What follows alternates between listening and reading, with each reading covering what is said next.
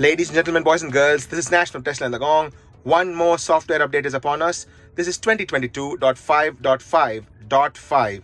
It seems like only a few days ago that we got the .5.3 update, and now we've got .5.5, and an important feature has been enabled in our Australian cars at this time, and that is a very important step in my opinion. And that one is the cabin camera analytics. Now let's go through the release notes and find out what this is all about. It says that cabin camera, when activated, will help Tesla improve the intelligence of features that rely on the cabin camera by sharing analytics from your vehicle. When enabled, the cabin camera data will be shared with Tesla if the vehicle experiences a safety critical event like a collision, or if the cabin camera functionality requires diagnostics to be performed. Now, this data includes short cabin camera video clips to help us further develop future safety features and software enhancements such as collision avoidance updates.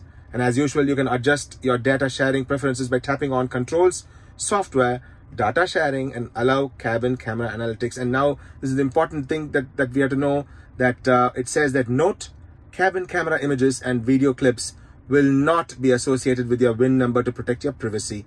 So that is important. The next feature in this update is the regenerative braking in Autopilot. We did test this out on the 4.5.3 update as well. The video is there in the description of this video, as well as in the top right corner, or you can check my playlist of Autopilot as well as Model 3 to view that.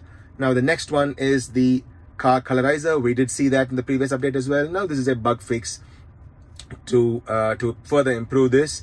As you can see, in my case, I have sort of used a metallic white tone in my car. This is not the usual white. We can actually change that, and you can see how the normal white would be. This is a metallic white, and we did discuss as to why we want something like this. In my case, I have sort of modified my car extensively. I do have the yoke steering wheel, I have these carbon fiber trims, I have the extra screen, and I have my electronically operated frunk, as you can see there. So I have extensively modified my car, and for people like us who like to modify the car, this is an extra value-added feature. In my case, I do have a long-range Tesla Model 3, so my wheels are not black, but I'm looking to see how this would actually look, and that is why I have put this on. You can actually go there and change that even before the colorizer came, because eventually I want to buy Uber turbine wheels, not the Tesla ones, but third-party ones, and we'll have a video of that as well. Now, do look out for some interesting videos that are coming up on my channel.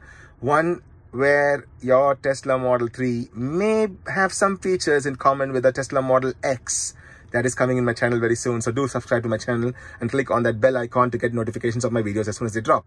Now, saving the dash cam clips, I did bring that down here. So all you need to do is tap on that, and that will save the dash cam clips when you're driving. So so that is a handy feature. So the most important feature, like we talked about, is the the cabin camera being activated, and this is a precursor to features coming up in our Teslas, particularly the FSD beta, and Tesla, obviously, we know Elon Musk has told us many times that he wants to have a steering wheel less car in the future. So this is sort of a first step towards that. Now let's do the customary Tesla Autopilot challenge. And in this particular case, I have an interesting route planned, and I'm hoping that you guys will like this. We're going to try and do sort of a hilly terrain, uphill as well as downhill, to see how Tesla Autopilot fares in this. One more video is dropping on my channel this week, and that is Tesla Autopilot working in the rain. So people have asked this question before. I have that video dropping as well, and as soon as that drops, I will link that in the description of this video as well as it'll be in the top right corner over here. So do check that out. Without further ado, let's do the Tesla Autopilot challenge. I have made a small adjustment in the camera placements in this particular video, so do comment on that and see if you like this particular camera placement better than the previous. Let's do this. All right, very quickly before we start the Autopilot challenge, this is where the internal camera is. Some of you may not know, and that is where the internal camera is. And to activate that, you need to go into settings. You need to go into software. You swipe up, and then you can see data sharing. You click on data sharing, and it says I have already agreed that Tesla can collect my data. Agreed to collect the data. Yes, allow us to collect the data and submit. I'm just going to see where so cabin camera. That is the cabin camera analytics blurb. You can read it. You can read that. I trust Tesla, so I'm going to click on yes, and then you click on submit. So the cabin camera is now activated. Elon, hi.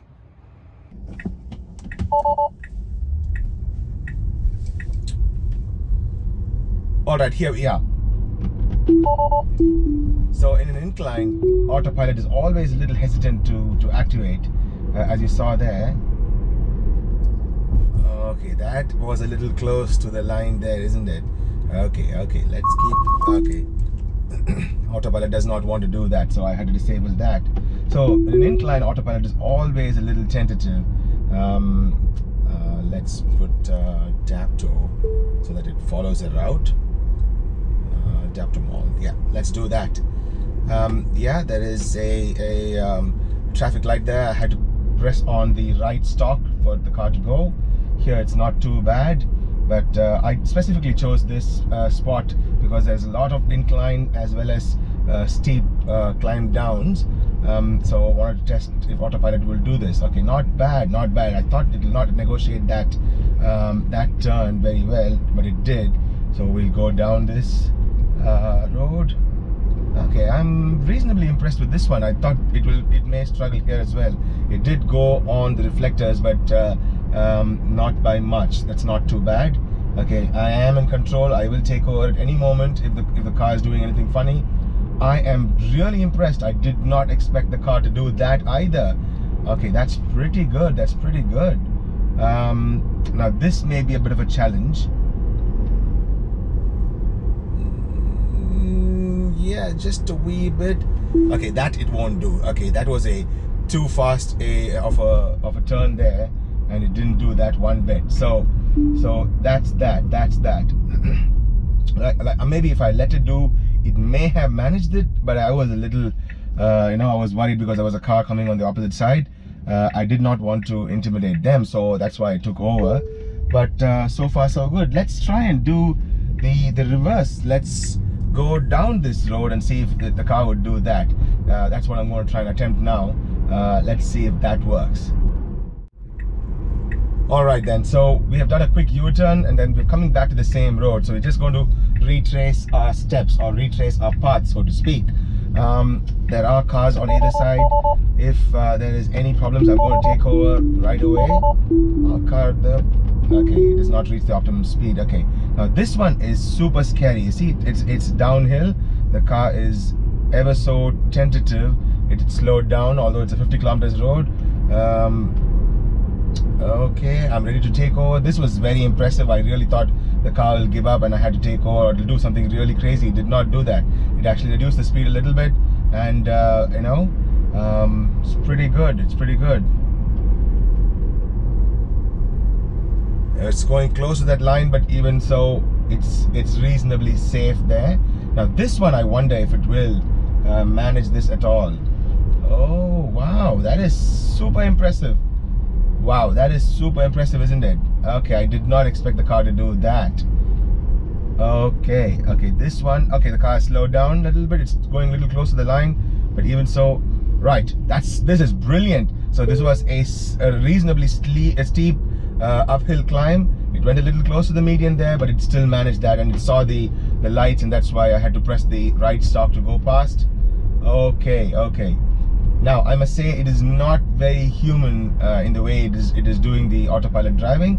Okay, there are people in front, and I'm going to stop that and take over. Rightio. Okay, let's do this again. Let's see if it'll go down.